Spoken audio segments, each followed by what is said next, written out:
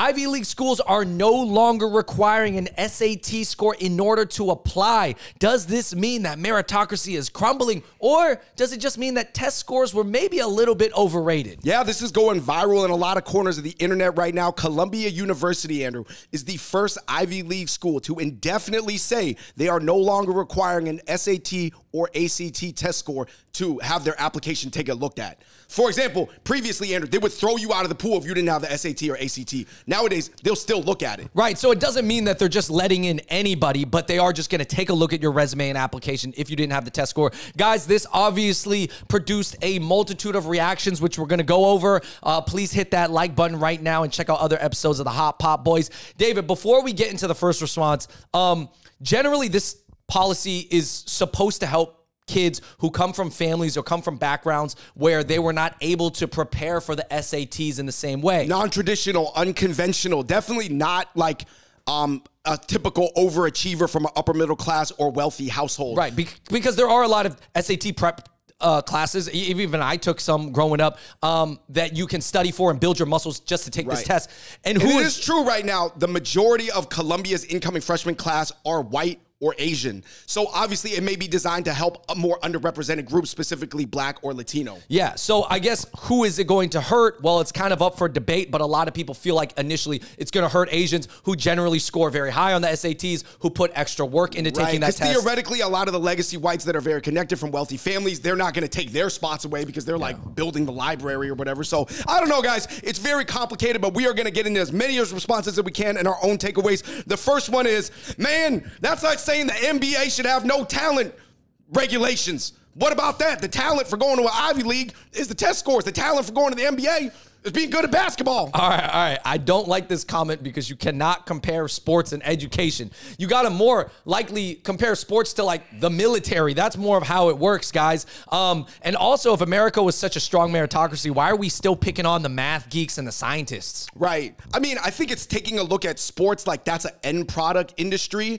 whereas education should be for like building up the country and building up different groups. So I don't know, guys. Like we said, different people are going to perceive things differently. Somebody said, man, these lowered standards are ruining America.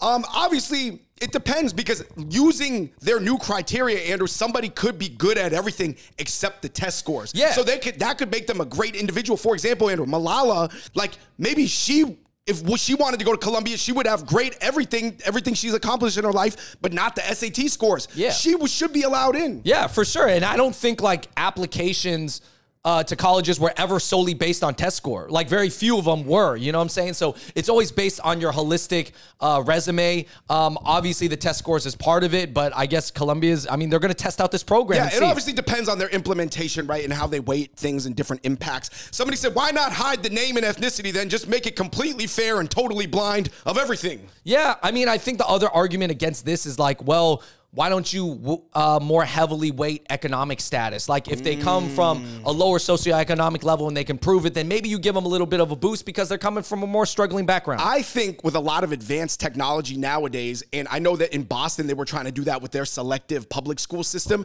you can really segment things by geography, family situation, income ranges, like a lot of things that in previous years, Andrew, there was not the information or the computing power to process. So I'm just saying, I'm just recommending people look at using more modern technology. Somebody said, man, this is so stupid. This whole thing was caused by rich legacy white kids because now the minorities got to be pitted against each other and fighting for a few reserve spots because, of course, the rich kids, they're always going to have their spots no matter what because their dad built the library or built this wing of the building. So now you're just pitting minorities against each other. I mean, again, I do want to remind people that they're not just letting in anybody.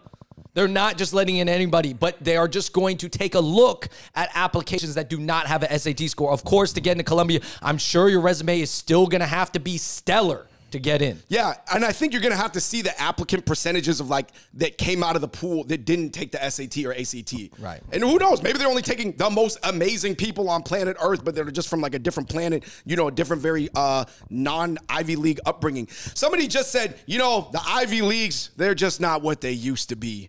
And actually, interestingly enough, Andrew, I have a friend at Google who does hiring, and he said that it's less surefire than it used to be. And that's why they test everybody at Google for just execution ability, regardless of what school they went to.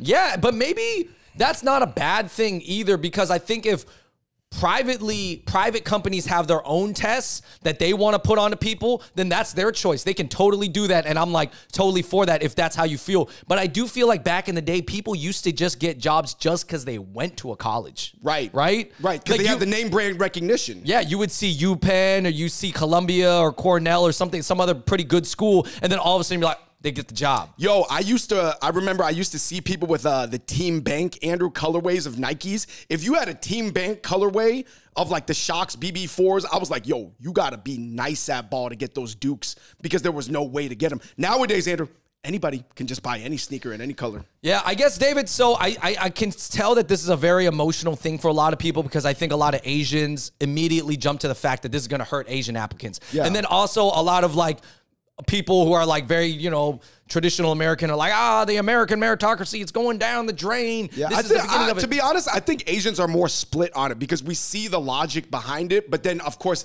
you're like more looking for the self-incentive in it, right? I guess I definitely know that a lot of conservative whites definitely do not like this. Yeah, and here's my general takeaway, and we got a bunch of takeaways here. So please hear us out and finish the rest of the video. I think, first of all, man, a lot of these people who are mad, they're saying that America's this meritocracy that's crumbling. I'm like, I don't know if America was ever a meritocracy, to be honest. In my opinion. Are you sure it wasn't? Because that's what I thought it was. That's why things were stacked the way they were. No, that's how it played out, because it was a meritocracy. Because being successful in America as an Asian guy, of all people, I feel like Asian men and Asian people should understand this, that we know that no matter what you do, it doesn't mean you're going to live a happy and successful life in America. Yeah, it doesn't mean you're going to be completely oppressed either, but it's somewhere like it's in the middle, it's in the gray zone. But I'm saying success was never always predicated on your test scores. Because as Asian people, we've always generally, as a mass, have done well on tests, but how come we're still hitting bamboo ceilings? How come we're still getting treated this way? We're stuck in middle management, Yeah, we're stuck in middle management. So clearly it's not a meritocracy, guys. And then clearly we still pick on the scientists. We still pick on the math geeks. And then, you know, we elected a president who, you know, didn't have any prior political experience. So I would say for me that I absolutely see the pros and the cons of this, of Columbia, you know, getting rid of the SAT requirement. But at the end of the day, you know, I guess if they're trying to do something and they're missing out right now on some great applicants that just didn't take the SAT or have really bad SAT scores, then by all means, they should review those applicants against the other pool, because otherwise it's going to be so homogenous. It's either going to be either upper middle class Asians who studied super hard every day of their life, or really rich legacy whites that kind of study a little bit hard, and they're all just going to go into finance or tech. You know what I mean? Like, it's going to be too homogenous of a student body population to be like fully edifying. Possibly, yeah. I mean, I think that's an argument for it. David, what are some, like, I guess, middle of the road solutions? You know, solutions that maybe people from the both sides that are not politicized. I have not seen any of these from any party. I'd say, man, what if they kept the test requirement, but they just cut the weight and the impact of that pie slice by 50%?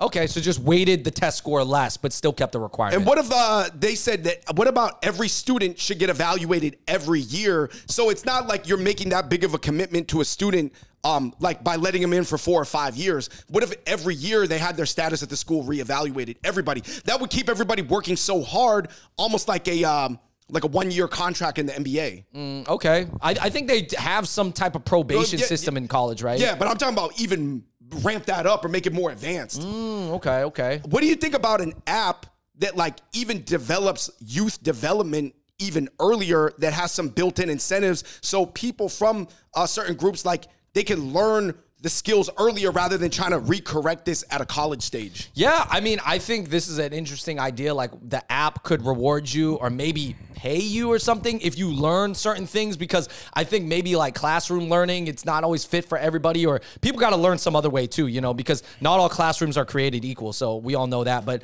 anyways, also I think that, you know, Columbia University said indefinitely. They can always change this policy back. They might take the results and the data that they get over the next 5 years. They'll take a look at it and be like, you know what? Maybe these kids are not really graduating or whatever. I don't know, whatever happens, whatever is considered bad results, they can always turn it back. But I do think it's important to give it a shot. At the end of the day, I do not blame Columbia University at all. I think that things were looking really homogenous on campus, and I just think the process to try to fix these historic injustices is super clunky, though. Like, on the other side, I could see valid arguments on both sides is what I'm trying to say. But I'm just like, I don't know.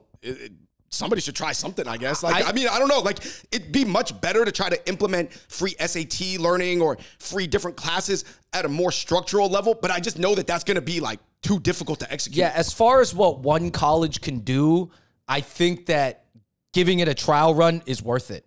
You got to try these things out. And a trial run is not just 3 years, right? Because that might be too little to like get a full rep in. Yeah, for sure. But ultimately, I think we all agree that education or some type of opportunities at a younger age are much more helpful because, you know, you can't always change people's families. You have no control over that. But at least if you give them more opportunities at a young age or give them some type of extra learning, like a fun app where they can get rewarded on or whatever it is, like that can actually help a lot. So yeah, I think people deserve extra help, but obviously if they don't make full utilization or they're taking that help for granted, then it's also okay to make that help like come with some prerequisites. And remember, they still have to have a super sick resume to get in.